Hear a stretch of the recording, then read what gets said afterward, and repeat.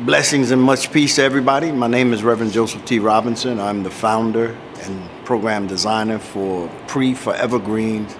It's new entry aftercare model that provides services to formerly incarcerated people and to individuals that's under parole, probation, supervision. What we've done, we've created a green skills curriculum. It's 160 hours of OSHA standard training where individuals that successfully complete the model, they obtain forklift certification, squeeze lift certification, and baler operated certification.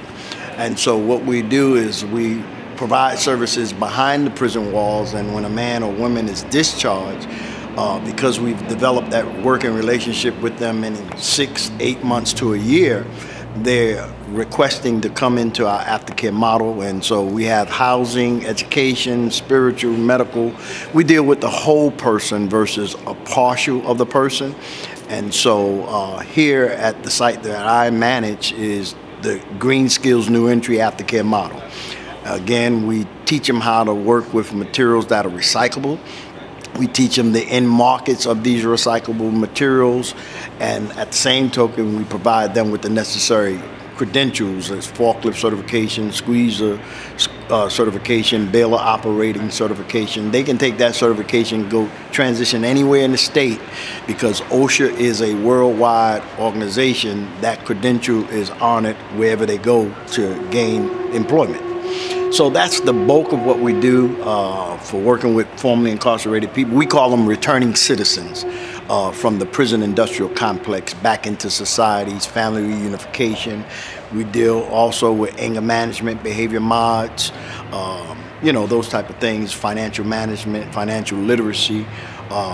So those are the services that we provide from our ministry perspective, and this is an outreach ministry. We've had it developed as a L3C, which gives us the blessing to operate 2 vehicles.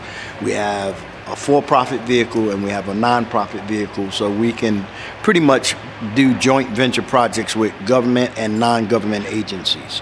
So that's the nut and bolts of what we do and why we created this model, to empower returning citizens, particularly those that are formerly incarcerated and those under parole, probation, supervision. So we thank you for your prayers and we thank you for your support. We are in need of other funding sources, mentors and stuff of that nature, so welcome one, welcome all. Again, Reverend Joseph T. Robinson, Jr.